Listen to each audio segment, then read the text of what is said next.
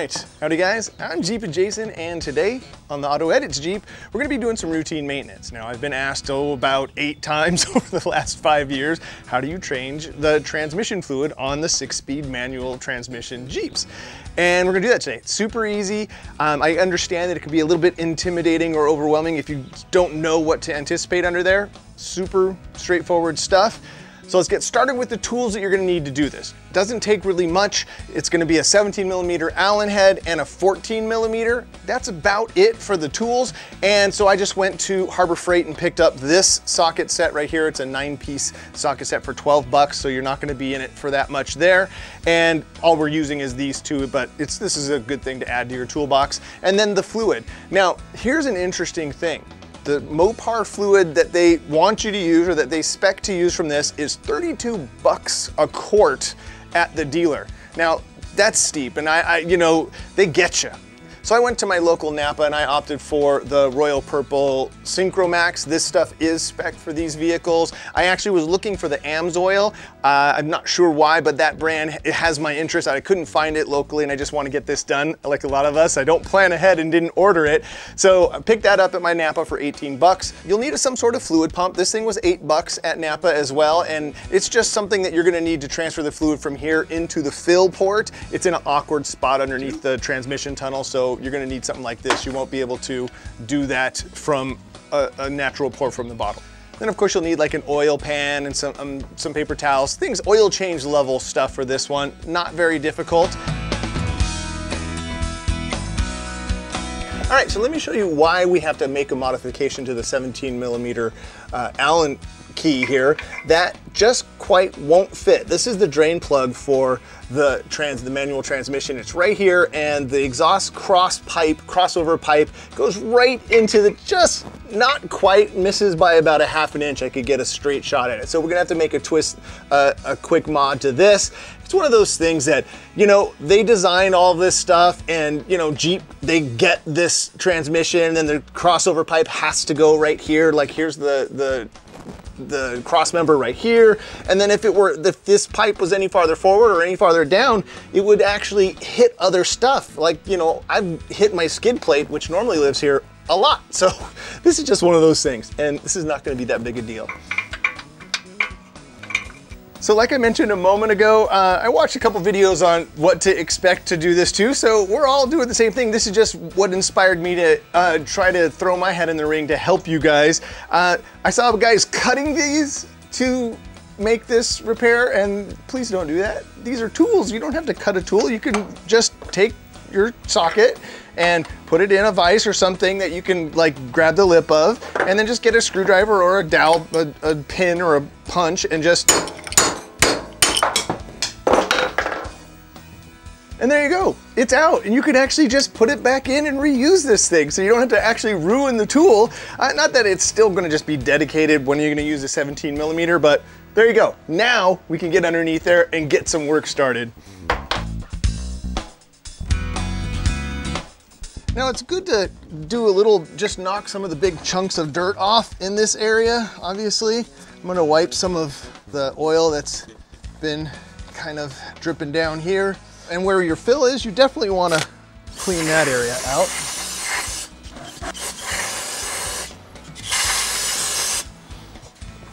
We'll just give this a good scrub in here, just wipe it down, just so you don't want to introduce any debris while you're trying to fill it fresh.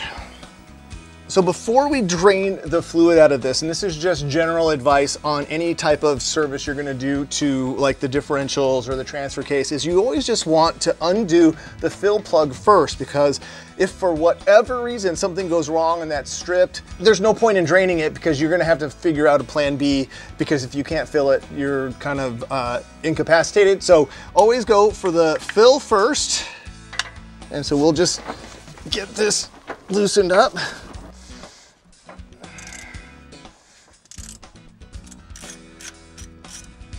Okay, we are loose. So let me do a quick, I gotta admit a little bit. Forums are a good place and also a scary place. I got myself into trouble when I first owned this, went to forums, learned a bunch of junk. One of the good things was that in 2013, a bunch of JKs left the factory with only a ½ quart of trans fluid in here, and that's not ideal. That's not great, and this Jeep was one of them. I actually took this off, found that this thing was almost empty, put a quart and a half in, and then I learned on the forum that if you tip the Jeep, like jack up this side of the Jeep, you could overfill it a little bit. And that's exactly how I just got into trouble by having this thing blow out the breather vent. You don't need to overfill it. At the time it made sense. They said that it gives you better shifting and better lubrication. Just don't believe everything you read on those things. This is, just fill it to what the spec says. It says, you know, anywhere between 1.6 to 2 quarts is all this thing should take. So that's what we're gonna refill this thing to.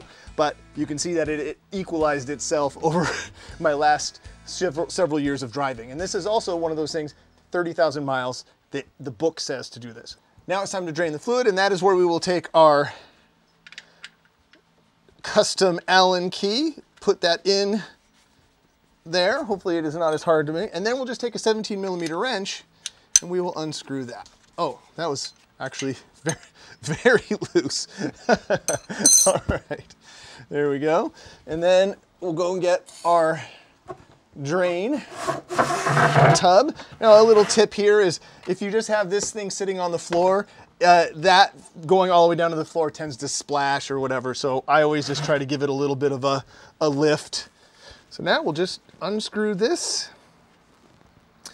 And let's see, well, I'm gonna come up with a nice escape plan here. There we go. And as you'll notice, it's gonna hit the exhaust pipe a little bit, which is no big deal. We can clean that off very easily. I actually do see a cool trick that some guys do. They put aluminum foil on your exhaust pipe, but there's no need to do that. I have some like brake cleaner. I have the Lucas Oil degreaser. It will take three sprays and a wipe with a rag and just be done. But let's analyze the plug. So there's the plug before we get this thing cleaned up.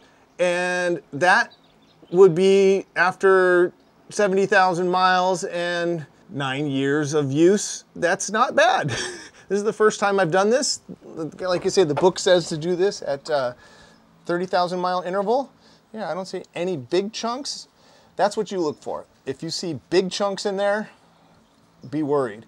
Bunch of shavings like that, I don't think I'm gonna be worried about that. But what we'll do is we'll clean this out. We'll see how much fluid came out. Looks like a nice even 2 quarts, but we'll clean all this stuff off here. So I took a little bit of my parts cleaner and cleaned the plug out pretty good. So you can see that that goes in much farther to where the magnet is here. So there was quite a bit of stuff inside there. But again, I think that since everything is all uniform, I think we're in good shape. Everything looks nominal or reusable. We'll go ahead and put that back in there. Let's do just a quick wipe down with the rag down here. Kind of get started on that. So we'll take just a tiny bit of Teflon thread sealant and you put that on there. Doesn't take a ton.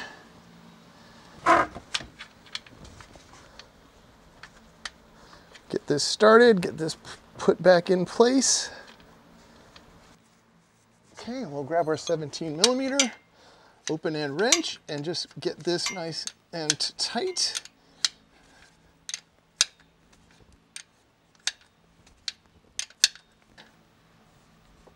And that's all you really need. That doesn't need to be super tight. You saw how loose that was when we got that off of there. So we're pretty much done on the bottom half of that. All right, now there just seems to be a bit excess hose here. So I'm gonna just cut that a little shorter so there's just less to deal with. There we go. And let's get going. Let's start filling.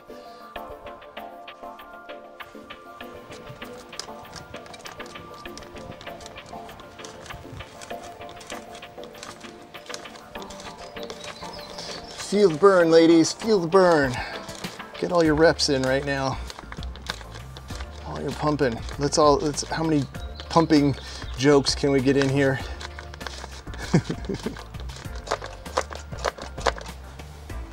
Okay, 1 bottle down.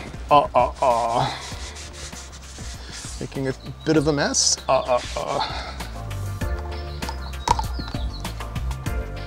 bottle 2. All right, and so then you just fill it to where it starts to come out, and that's how you know you got it to that hole. And then you'll start making a mess. That's to be expected at this point. And then you have a nice steady bit coming out of the hole. That means you have it filled up to that hole.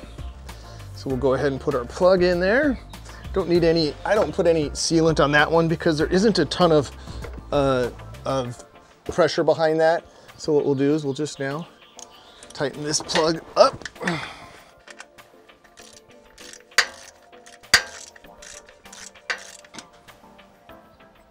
That is all that needs to go. So that took exactly 2 quarts there to have just that little trickle. That's how I know it's full. That's how I know it's working. And what I'll do now is just wipe this down, give this little bit of a spray with my degreaser here. That'll clean that off. Look at that, not even a trace on the exhaust pipe. So choose whichever works best for you. If you want to wrap it up like a burrito, that's fine. I'm just gonna do this and we're good to go. Let's go and look at the fluid that we got out of here and see how bad, if there's anything inside that. That's always a fun thing to check out.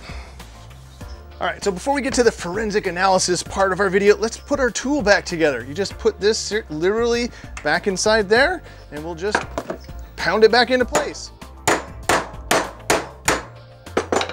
Our tool is back and we'll store it here until next time. All right. And finally, we'll just check the oil that came out of here, and I'll just root around in here with my fingers and see if there's any more chunks, and I don't see or feel anything. It looks pretty good. Now, was this stuff worth $32 a quart as opposed to the $18 the other stuff? I don't think so. So there you go, routine maintenance that'll keep your Jeep on the road longer that you could do yourself. It's super easy, barely an inconvenience, right? Thank you guys so much for watching. And until next time, enjoy your drive. Yeah, I'm gonna play in this oil for a little while. Ooh, I can see your future.